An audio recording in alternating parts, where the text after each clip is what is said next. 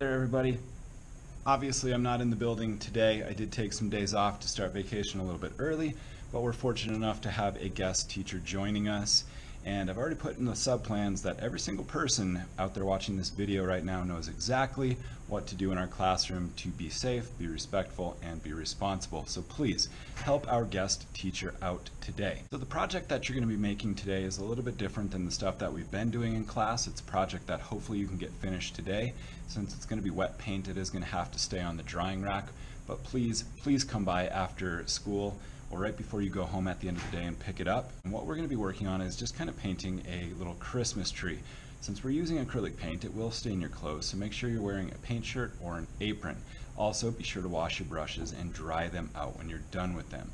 Our guest teacher is also going to pick a couple kids to help do that, so if you're interested, please let our guest teacher know that you're willing to help out with washing and drying brushes.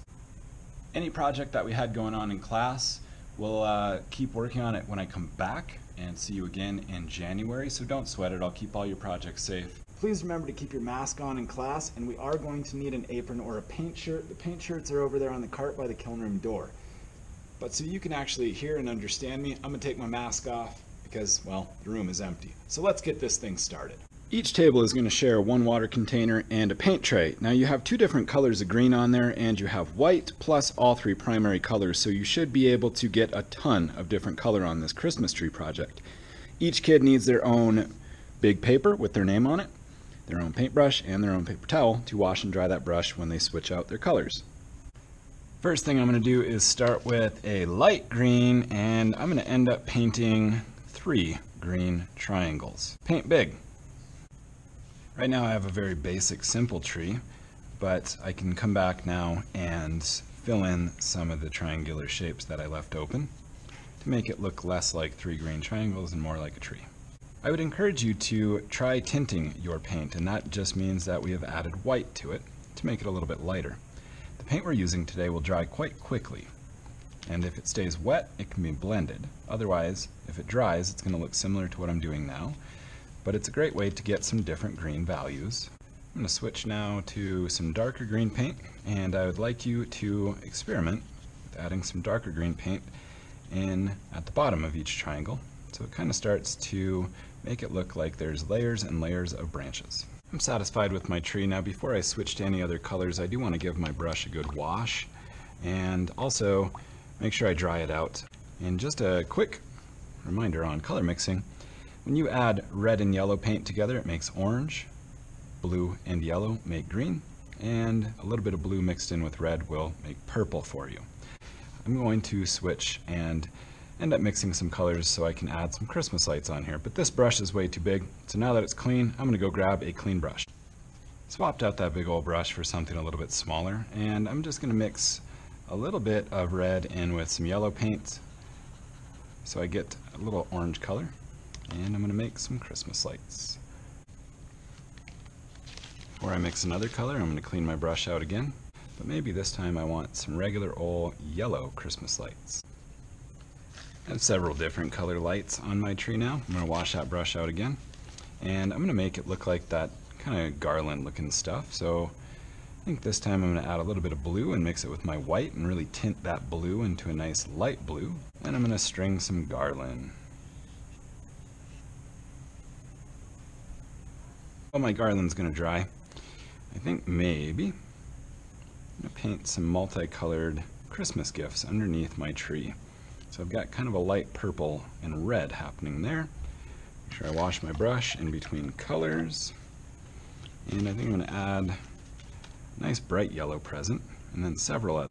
I hope you left some space at the top, because now that I cleaned my brush, I think the last thing I'm going to do is I'm going to add a nice bright star. Bristles up, please. I'm going to let this beautiful Christmas tree dry for a few minutes, and while I'm doing that, I'm going to wash my hands and use soap. And I'm also going to pick up a brown marker from way over here on the cart. That brown marker is just going to become the tree trunk of my Christmas tree. Now that my tree has a trunk, I can swap out this brown marker and I can add some stuff like extra presents or maybe some floor or ground under my tree, and also maybe some ribbons and bows on my Christmas presents. I'm gonna check to make sure that paint's dry.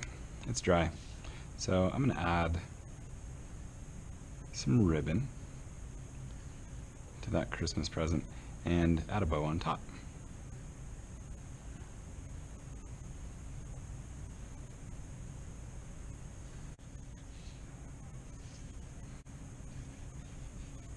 Brushed your paint on thin, it's going to dry quite quickly, but if you notice any reflections, that means that your paint is still wet.